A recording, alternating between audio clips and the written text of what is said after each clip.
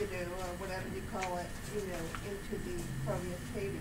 Right, so you're talking about a pervious paving maintenance issue right there, but what I'm talking about is the design element of putting in pervious paving essentially underneath or beside large trees versus young trees, large mature trees versus young trees, all And right? changed the water flow to the trees. So potentially if we had those larger trees that had been there for a long time and have developed with a lot of water flowing to them, then you're spreading out the water. Mhm. You change the water regime for that. So you're changing the localized hydrology and the water, the access to water for the large trees, but as you're designing these trees, if you just think of, and sorry, Chris, I'm going to pick on the civil engineers, and the civil engineer, yes, Jean.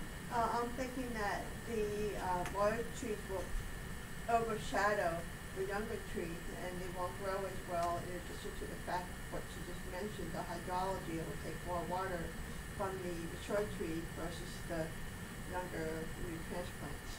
Right, but even in the design stage of it, what happens is you have a civil engineer, he's been said, oh, I got a new contract to put in, you know, with my design fees of $200,000, I have a new contract to put in $800,000 of pervious paving around the edges of George Washington University.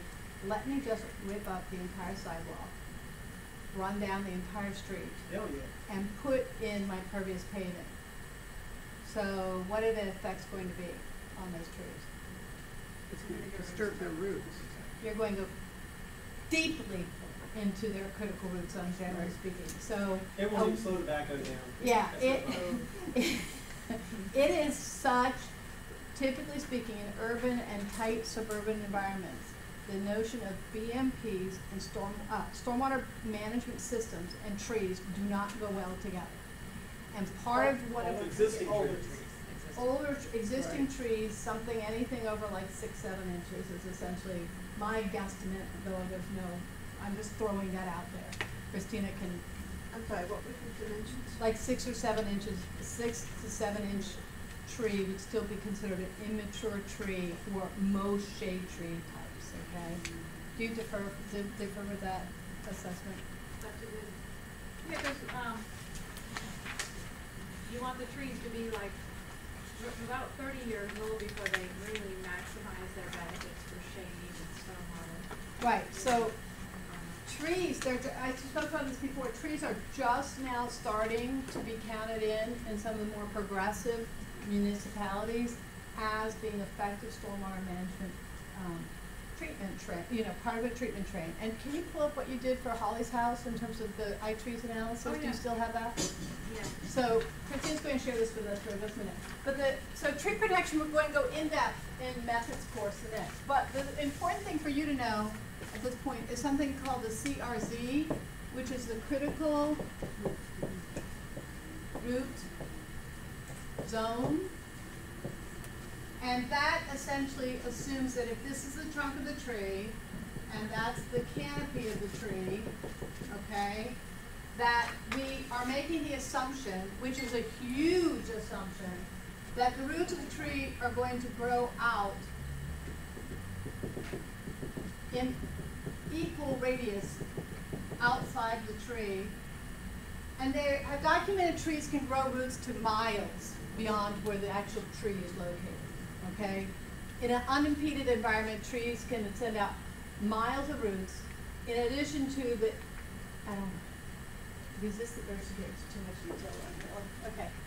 Mycorrhizae, fungal matters have a symbiotic relationship with tree roots that are critically important to the health of both. And so that can also be disturbed. Chris and I have just been working on a site over in Washington, D.C. Chris, you didn't know this yet, but there's like a 24-inch DBH of a maple tree on the site that we've created a critical root zone around. So we put all of our stormwater management facilities outside the critical root zone, okay? And when we were hand digging, but the drain inlet is over here. So we're hand digging a pipe to go over to that drain inlet for an under drain. When we were over here starting to do hand digging, we came up against some concrete walls that were below grade. So what we have found with a little bit of excavation, hand excavation, is that there was actually a concrete wall below grade very close to the tree. So we've had no evidence of any roots at all being on this side of the tree. So, you know, all the tree roots grew up to this wall. So we're in good stead because we don't have any problem. We know by being on site, with site verification, that we have no critical root zone disturbance for this area, and that it appears that most of the bulk of the tree roots are growing into a grassy area on the other side of the fence. Okay? Most of what we're going on. Most of the roots, the bulk of the root material is growing on the other side of the fence. Okay? If you have a stormwater that's mainly collected on this side. And this is where my rain garden or bio infiltration cell is, and we needed to pipe to the stream inlet. So we were, first of all, we set everything outside the critical root zone. But second of all, we knew we were going to have to pipe there, so we kind of created this angle that came in. But when they did the hand excavation, they were finding no roots. And I was out there every day looking for roots. So it saved my guys time and money to just be able to do a straight run here versus having to do something like that. Okay? Because I was trying to be sensitive to the root zone. So, what does that mean in terms of critical root zone? Well, that critical root zone, first of all, it varies depending on the species of trees, is that correct? It does. Okay. And there's a couple different books that will give you references for and more detail in methods class. But for the purposes of this class again, so this is the trunk, or they like to, arborists like to call this the stem, and this is the tree canopy. And the critical root zone is, most municipalities count it 1 inch of DBH equals 1 foot radius outside of the okay, well, how do you say that? So Center. Center, yeah. Is that right? Well, Christina? isn't that kind of what you're approximating? Yeah. So, just for example, if we had 12 inches or 24 inches of DBH here, What is DBH? diameter at breast height, is 4 feet 4 inches from the ground is where you're supposed to measure the DBH of a tree, and it's the standard for measuring all trees. So if you have 24 inches of DBH, my critical root zone would be what, 24 guys? feet. 24 feet this way, And the other way. and the other way. So So what it's would my DBH, my critical root 48. zone diameter? 48 feet. So that's my critical root zone. Okay? So that's one thing to consider. When you are an arborist or a designer of good intention, one might even say sustainable designer, and if you happen to be working in some jurisdictions, the rules change. Critical root zone is 1 inch DBH equals 1.5 feet radius CRZ. What do you have down in Virginia Beach, Christina? What do you Yeah, have? that's what they're doing, I think that's what they're using for the, I think, I could be wrong, that's what's in the Virginia Erosion and Sediment Control. They're using what? Which is very, like, not what arborists really want to use, but what they get away with. Okay, but 1.5 feet a critical root zone, so now, if I'm looking at a 24-inch DBH tree, what am I looking at in terms of critical root zone? Somebody, what's the radius? 36? So what's the entire thing? 72, so that's a huge difference. That is considered critical root zone for a tree. Yes. Where did you say that was the standard? So like we were doing, it depends on the jurisdiction. In Gaithersburg, it's 1.5 feet per 1 inch DBH, okay?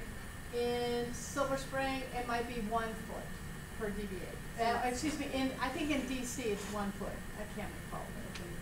Yeah. So it's kind of on a Totally city specific to, level? yeah, it's totally specific to the jurisdiction. Yeah. So a jurisdiction that, like in Tacoma Park, is 1.5. But if you were working on a project with a particular species of tree, and you really wanted to know there's resources where you could, you could use a general Right. number, I guess, but Right. So, no, as regulation, it's either 1 foot critical root zone radius per 1 inch DBH, but some jurisdictions say 1.5. If you are doing it as a designer, whenever you're doing any design, this is the first thing that I'm doing when I go into design. I'm going to talk about that more later on today. But I just do a rough sketch, like in Julie Holly's property, for example. You can see she has a ton of large trees. Probably once, we'll do this during the design studio time, but probably it was part of your in-class exercises I provided for you last week. But when you go through here, you're going to see that probably you can't realistically do hardly anything on this property in terms of the BMP unless you work closely with an arborist. Okay? Because my specialty is putting in BMPs where there are large mature trees. And we consistently make the argument to local arborists that if done correctly, the trees will actually have greater benefit because they'll get better water and more water in a very flashy, strong environment, which is our local area. So, but we have to do it with a great amount of precision. And there are two things that I'll say to kind of augment this conversation, which is one of the practices that you typically do is going to be, if you have to put in like a BMP inside of critical root zone, so this might be a bioinfiltration cell.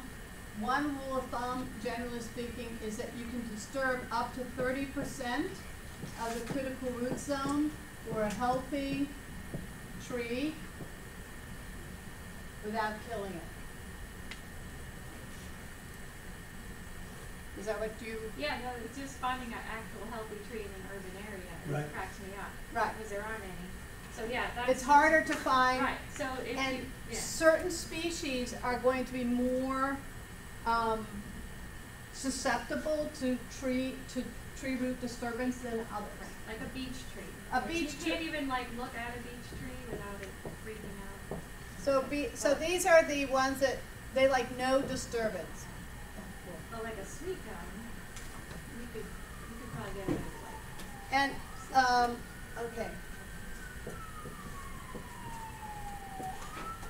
And I'm going to give you a reference for a really great reference that has it.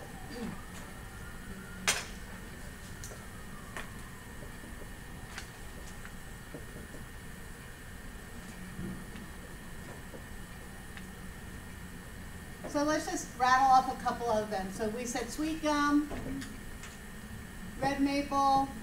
Give me some other ideas of trees that don't mind a lot of root disturbance. Sycamore. Sycamore. paradise trees. You can do anything there. Paradise tree. Oh, we don't care about those. What about evergreens? That's a great question, and I don't know the answer. I'll have to look that up. So, don't like disturbance?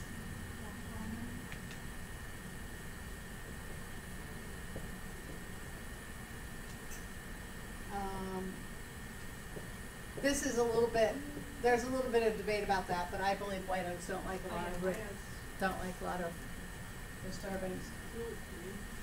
You're right, tulip tree definitely. The tulip poplar. Cottonwood can take a lot of disturbance, right, Christina?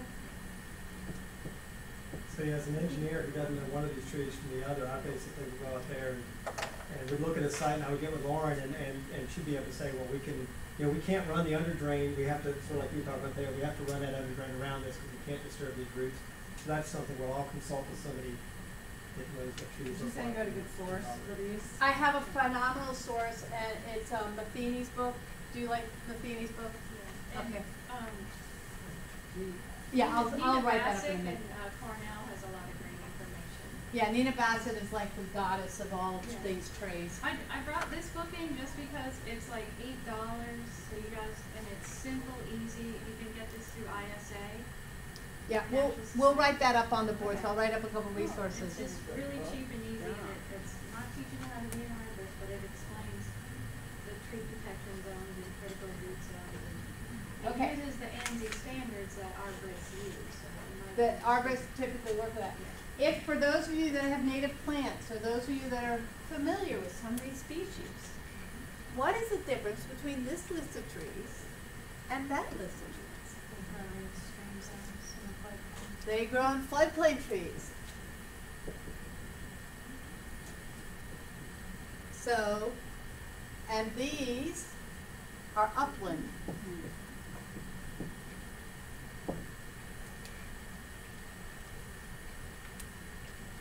So generally speaking, a rule of thumb, if you do the research on your trees and you're looking for trees to use or that you can disturb root zones with, the trees that can tolerate a lot of disturbance are trees that are already in highly disturbed areas or that have Adaptations. adaptations over years and years of high levels of water, high levels of drought, all right? Soil scouring, huge sediment dumps. So these are trees that can take a lot of abuse at the root level. When you're talking about abuse, are you talking about water from water or just building in general, digging around it? Digging around it. So they have a lot of tolerance to disturbance within their critical root zone. So they are generally trees that you see in a lot of street trees because they oftentimes can tolerate higher levels of salt. They can deal with people coming in, ripping out curbs and putting in curbs. Now, when you go to Georgetown Place, I bet you're going to see a wide variety of oaks, but our oak trees that do well for disturbance are going to generally be like the willow oaks or swamp white oak or something like that. Trees, plants that naturally do well in floodplain areas are ones that can tolerate greater root disturbance. So that means if you have a site that is filled with red maples in one corner and beech trees in another, where are you going to put your stormwater BMP? Red maples. You're not going to orient it towards where you have this beautiful beech growth, okay? Because I'm telling you, you look cross-eyed at a beech, you take up her skirt by limbing her up, and she's just going to croak right there she'll die on your feet in about 3 years, okay? How come so many cities plant Bradford trees? Oh, Don't even talk about that. That's a lunchtime conversation. Yeah. Don't even go Let's do there. that over a Don't beer. go over that. That's like, blasphemy. So can I ask, so that's a tree, you know, in DC in particular, where they put, oaks really close to, or lots of trees, really close to the curbs, and they've grown up and over into the street. And then they come and do curb work. So are you saying if they do curb work on the tolerant trees, they'll be okay for the most part, and the intolerant trees won't be? 'Cause I always wonder about that, when they're running asphalt. Right. So when I'm actually going to be working with 2 other instructors for the methods course, because this course I've taught for 7 years, and I'm supposed to let it go this year, but unfortunately get it back because I can't let it go. But we're going to have Barb Wheels co-teaching that course. We'll go over all of the things, and she is the past president, recent ex-president of the Consulting Arborist Society, the grand poobahs of all arborists. She's the grand poobah of all, and so she's going to be in here teaching that course. So we'll dive into that. For this purpose of this course, all you need to know is that you're either dealing with this restriction or that restriction. And when we have our studio time, I'm going to go over a quick exercise about how I do that, as a designer, what I do and how I go about doing it, and then we'll just kind of roll with it. But I wanted to kind of show you, like, that's a huge concern for BMPs, and there's like this percentage of people that know how to do it well, like almost none. Do you want to share your information about Holly's house? Yeah, because I didn't know, what we were, doing when Yeah.